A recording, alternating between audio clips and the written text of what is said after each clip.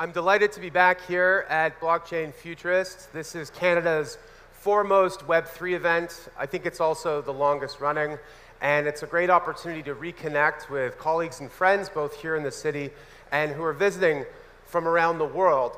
And it's also a very interesting time for this event to be taking place. And that's because we're in this interesting period. Every once in a while, a new technology emerges that transforms the economy, the social order, culture in some pretty profound and unexpected ways. And we've seen that play out time and again, most recently with the rise of the web, the internet, but before that it was, TV, radio, steam, all the way back to the printing press. And now we're in a period where several new technologies are all emerging at once, each of which has the potential, in my view, to be as disruptive as any that have come before. The first of these, of course, is blockchain, the technology behind cryptocurrencies like Bitcoin. Blockchains are the first digital medium for value, a way for individuals, businesses, and so forth to be able to use the web as a way to move and store assets peer-to-peer without the need for an intermediary. The second of these technologies is AI. AI is an overnight success story that's many decades in the making, but recently has hit a key inflection point, and I think is going to transform the world of business, and also create a lot of disruptions that we're not really prepared for. The third of these technologies is extended reality. For 30 years, we've accessed the web in a two-dimensional way. First it was with PCs, then it was with smartphones. And every so often, we get a hardware upgrade. And so the question is extended reality, virtual reality, and augmented reality going to be a part of that equation? And the fourth of these is IoT.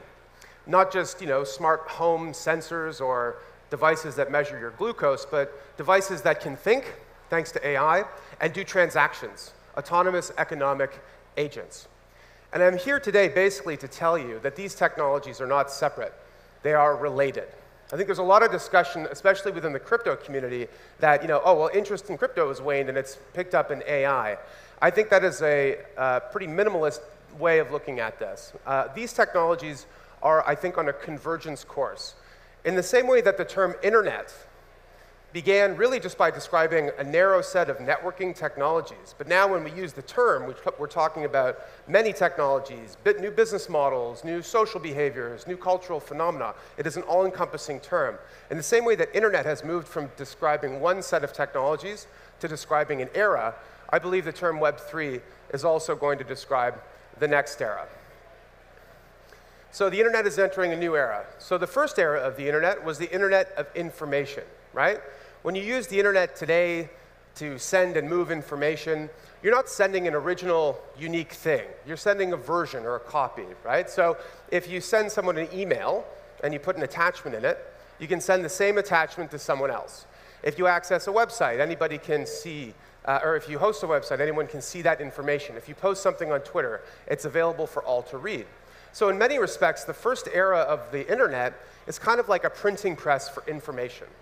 And in the same way that the first era of the printing press transformed information industries, the internet was broadly a positive thing. But when it comes to things that have value, things like money, or stocks and bonds, or titles and deeds, property and so forth, being able to create copies of those things is not such a great idea. So instead of sending someone an email, let's say you were sending them 20 bucks. It's really important that they know they're the only ones who have that money, that you can't create a copy and send it to someone else. Because if we can copy money the way we can copy information, the money becomes worthless. And this is the double spend problem that Satoshi defined in the Bitcoin white paper. How do you create a way to move value on the internet without leaving behind a trail of breadcrumbs? How do you provide a proof that transactions are final? And because this didn't exist through the first era of the internet, we've had to rely on intermediaries, middlemen, and platforms that sit in the center of transactions and perform an essential role. They establish the identity, they create trust, and then they do all this business logic, right? Clearing, settling, record keeping, all the rest of it. And these intermediaries have done an okay job, but they've got some pretty big limitations. They're centralized, which makes them vulnerable to hacking or to attack or to being co-opted by powerful forces. They add cost. They slow things down. and they capture data and information about people. And that's creating an asymmetry online where platforms have gained control at the expense of users. So what if the internet was entering a new era? From an internet of information to an internet of value. Well, the Bitcoin white paper laid out the case for how you could create a digital medium for value online. And what was really remarkable about Bitcoin was that it worked. There had been other attempts to do something similar. You know, Mark Andreessen, the inventor of the web browser, said that the original sin of the web was not putting in a version of digital money into the internet. Later on, Bill Gates, in his 1998 book, said that every person should have a digital wallet that allows them to transact using internet-native money. And even Elon Musk, the predecessor to X.com, which became PayPal, originally began as an internet money startup. But all of these guys couldn't figure out the double spend problem, and Satoshi did. So in the 2016 book, Blockchain Revolution, which I co-authored, we made the case for how the underlying technology of blockchains, if they can work for Bitcoin, they can work for other assets. We can use this as a way to move and store and manage money and assets and value in the economy in ways that have never been done before. Now, a lot of water's gone under the bridge since we wrote that book. At the time, the market cap of the entire industry was maybe 8 or 9 billion US dollars. So if it was a publicly traded company, it'd be, you know, as big as Under Armour or The Gap or something. So it wasn't yet changing the world. And today, here we stand with a $2.5 trillion asset class. So in many respects, it's been an incredibly successful period. But at the same time, there have been a lot of setbacks. And I think that there's been a lot of mud that's been thrown on the windshield that has kind of obscured people's point of view and made it very difficult for them to understand and appreciate the way in which this technology is changing the world. So I set it upon myself to basically try and, you know, set the record straight. And last year released this book, Web3, which became a bestseller in Canada and the United States, and it's being translated into 6 languages. The book lays out the case for how blockchain and related technologies are changing different parts of the world, right? So the book begins by looking at assets. What does this mean for value? And I've mentioned how this is the first medium for value, so that's where we should begin. But then it looks at what does it mean for individuals, internet users? How does it impact organizations? How will it transform different industries? There's a lot of time spent thinking about, you know, moving money, finance, and so forth. But as we well know, these technologies are impacting many industries. How is it going to impact how we access technology, our experience as human beings? And finally, what does it mean for civilizations? So the word cryptocurrency, it's not a bad word, but it's a bit confusing, I think, because when people use it, they're talking about every single token and digital asset. Sometimes people call those all cryptocurrencies. And a currency is actually a very particular thing, right? The classical definition is that it's a store of value, it's a medium of exchange, it's a unit of account. You know, the US dollar is a currency. Bitcoin is trying to be a currency. It's mostly there, but maybe not quite all the way there. But a lot of other tokens are trying to do something entirely different. So the way that I think about it is simply that tokens are like containers for value. In the same way that a shipping container can contain computer parts, furniture, food, clothing, and so forth, a token is a standard economic unit, digital unit, that you can use to program anything of value, right? So it can contain money, like, I don't know, a US dollar stablecoin. It can also contain a share of a common enterprise, security token, or RWA. It can contain art or a collectible. It can contain data or attributes of people's identities, you know, credentials that we might use to access a community. A token is an infinitely programmable tabula rasa, right? You can think of a website sort of as a container for information. A website can be programmed to represent anything of information. A token can be programmed to represent anything of value. In the book, I also talk a lot about individuals. The way things kind of work today as an internet user is that you interact with all these different services. It could be your bank, social media company, government, you name it. And you create all this data, which they then use and monetize. But you don't get to control or keep that data, and you don't get to participate in the economic upside. So in a way, this is sort of like digital feudalism. Now, in my view, the last 10 years, sort of the era of wild and crazy innovation in Web3 has really been focused on digital assets, right, tokens. But I actually think that the next era will be based on digital personhood, especially with the rise of AI. If there are tens of billions of autonomous AI agents trying to replicate what humans do, we need different ways to show our proof of humanness. And I think that Web3 tools are really the only way to get there. This is Clay Christensen, who wrote a really great book that I encourage everyone to read if you haven't, called The Innovator's Dilemma. And if you've heard of this book, you might know a little bit about the thesis. Basically, his book asks this sort of simple question: why do great companies fail? Oftentimes, it's the best-run firms in any given industry that have a hard time embracing a new technology. And he said, if you look at it, the reason is that when new technologies emerge, oftentimes they're not useful for the core market, but they might be really, really useful for a new market. And as the technology scales, the new market begins to assume the old. So here are a couple of examples. In the 1960s, Japanese motorcycle manufacturers brought small engine motorcycles to the United States. Big Harley driving Americans didn't want those, but off-roaders did. And eventually, the off-road motorcycle market came to be 20 times as large as the market for highway motorbikes. Another example is computing.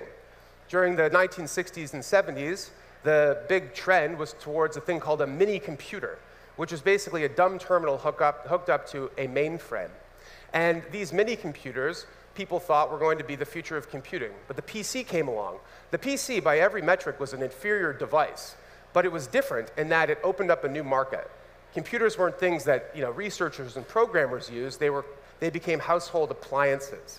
So what Christensen says is it's hard to gauge how big a market is going to be. What is the market for AI? Well, a lot of people talk about it in terms of cutting cost. We can use AI to reduce call center operators, and that'll save your company X hundreds of millions of dollars. That may be true, but probably the innovation from AI is going to be way stranger than that, and it's going to be hard for us to anticipate. When it comes to blockchains, it's often, the global remittance market is $600 billion, and the average fees are about 9%. So $50 to $60 billion of fees. As Jeff Bezos said, your margin is my opportunity. So people look at stablecoins and they think, this is going to eat that market. That also might be true, but we know that the innovation that's going to happen from this technology is going to be much stranger. So in the book, I talk about several industries. I want to just drill down on one, which is close to me, because it's where I've worked my whole life, which is financial services. So this is a photo of a thing called a Rube Goldberg machine.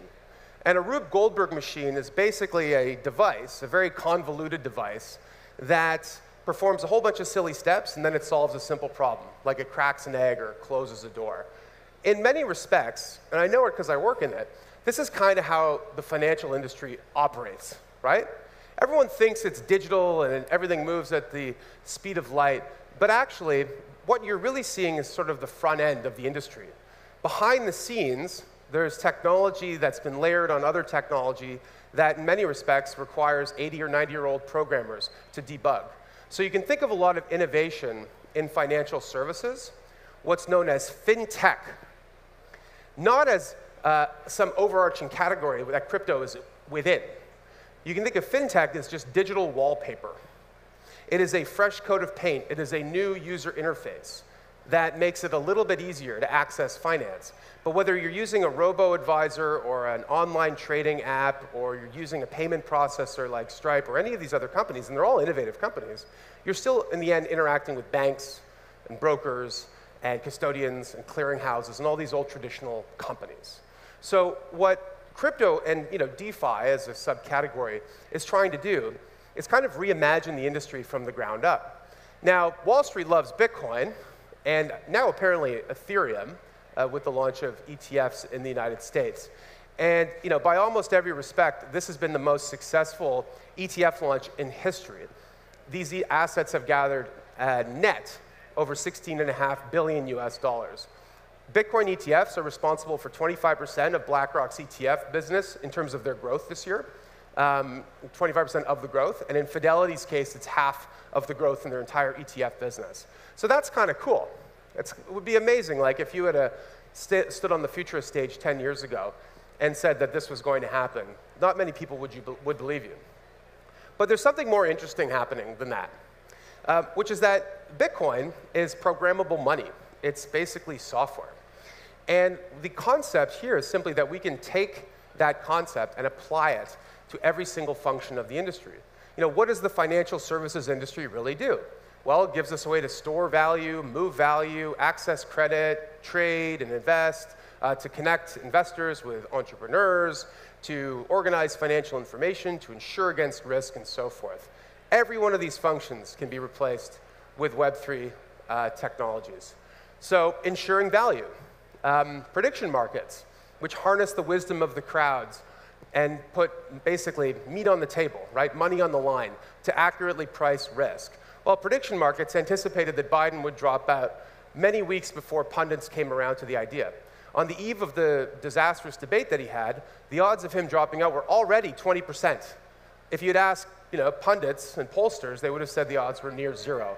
So people putting money on the line were able to accurately predict risk. I wrote this up recently for Fortune magazine, which is basically that, for the first time ever, citizens have a way to wager, if you will, on the outcome of political events. Now, you might say that, well, that's the influence of money in politics. Well, money's been involved in politics forever, and it's always been big companies and other powerful lobby groups. Now individuals at least have a seat at the table. But prediction markets can be used for a lot of other stuff.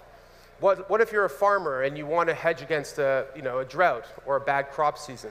Well, you can predict that there will be a certain amount of rainfall within a year or not as a way to offset the risk. You can base your investments on predictions about earnings that come out from big public companies. You can make predictions on whether one company will acquire another and so forth. And even governance. Vitalik has talked a lot about this idea of using prediction markets as a way to incentivize people to perform more in the governance process. What about moving value? Well, stablecoins have done over $25 trillion of volume and counting. Last year, stablecoins, USDC in particular, did more volume than the Visa network. And even despite the fact that the broader crypto market is not back to where it was in the last cycle, stablecoins are almost at an all-time high. What about decentralizing value exchange? Right now, we are at the point where decentralized exchanges account for more volume than they ever have. We're hitting a key inflection point of 15%. And pretty soon, I think most value exchange in crypto, a lot of it at least, is going to be happening on-chain, right? Doesn't mean there won't be exchanges that act as on-ramps and facilitators and so forth, but a lot of the actual transaction volume is moving on-chain. And if it can work for crypto, it can work for every other asset. This is a good opportunity for me to talk briefly about a company that's based in Toronto. Now, full disclosure, Noble has generously sponsored the book signing that I'll be doing right after this event. So thanks to Noble, everybody here will have an opportunity to get a free copy of my new book. And if you like, I'd be happy to sign it. First come, first serve. I think we have about 150 copies. Looking around here, I think it'll be pretty tight, but we should cover everybody off. So Noble is an organization based in Toronto that is helping to onboard US dollar stable coins and other real-world assets onto the Cosmos blockchain. So Cosmos, as many people know, is another project started by a group of people, including many Canadians based in Toronto, and has grown into technically one of the most sophisticated and most admired platforms. But in order for a blockchain to be useful, it needs assets. And so Noble is doing that. They've had issuance in the ecosystem of over $500 million a month. And the TVL of 242, it's actually at, I think, 246.5 right now. So Cosmos connects various different blockchains. Application developers can be the masters of their own fate. And now they can use a Cosmos native US dollar as a way to do transactions, which is pretty cool. They're not just focused on USDC, they're also focused on lots of other assets. As I said before, a token is a container for value. If you can onboard a US dollar stablecoin onto a blockchain, then you can onboard lots of other kinds of assets. But you need a partner that knows what they're doing. And Noble is certainly one of those groups. So check them out, noble.xyz. And if you'd like to learn more, I'd be happy to tell you more about it when we're over at the signing desk. So I mentioned earlier that we've accessed the web using kind of a two-dimensional medium, right? Computers, smartphones, and so forth.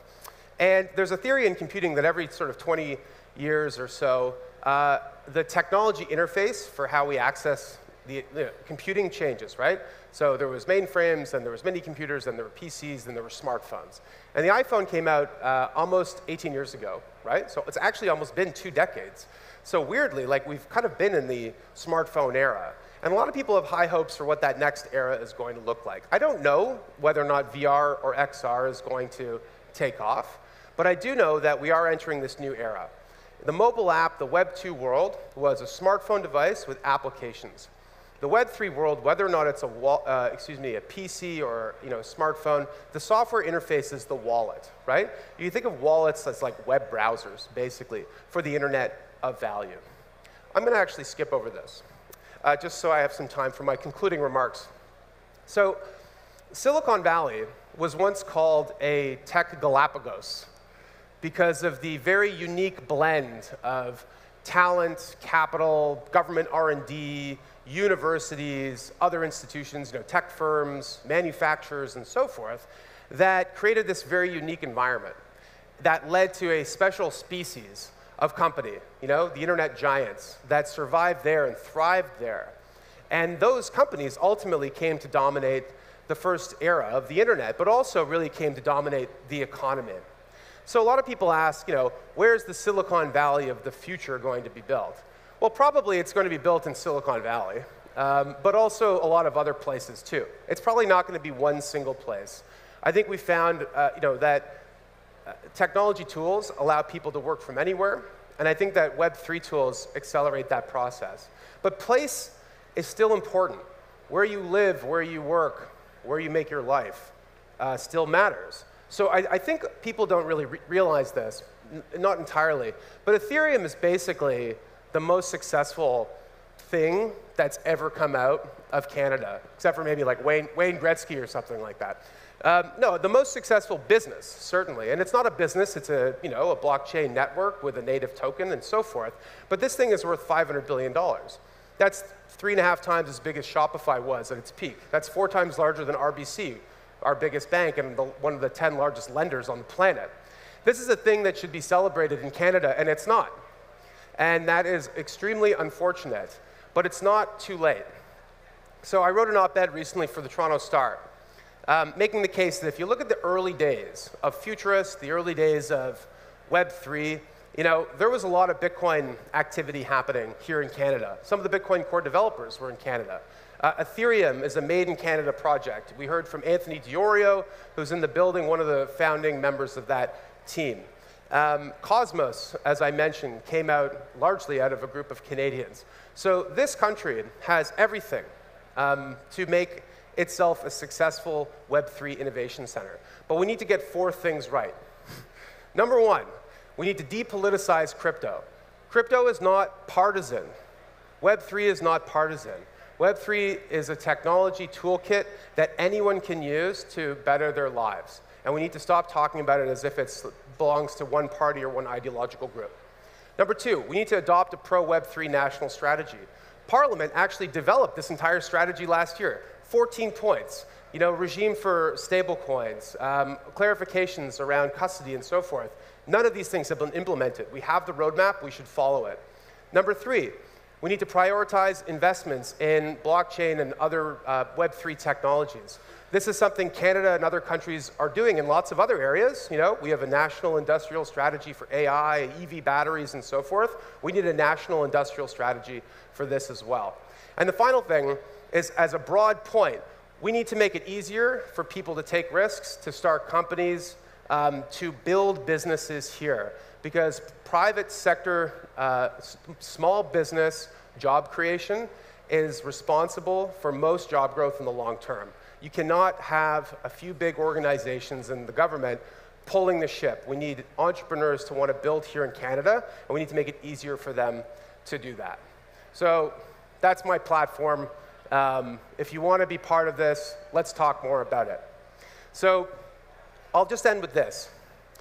My new book is called Web3, Charting the Internet's Next Economic and Cultural Frontier. And I chose this term frontier very intentionally. You know, a lot of frontiers in human history have required superhuman strength or expert ability, right? Or a lot of money, venturing to the moon, you know, going to Mars, you know, crossing an ocean and so forth.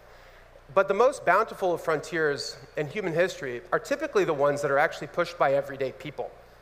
Everyday people who, driven by opportunity or circumstances, pick up and hit the trail. And I think that this time is very similar. But the difference is this. All frontiers in human histories have been bounded, right? They're geographically bounded. They're limited by resources. The web and Web3 in particular is the only economic frontier that is unbounded. It is an infinite economic frontier. And so it has an infinite, in my view, set of opportunities. But even the most enterprising and adventurous frontiers person needs a guide. And with some humility, I hope that you choose my book as that guide. Thank you very much. This has been very fun. Thank you very much.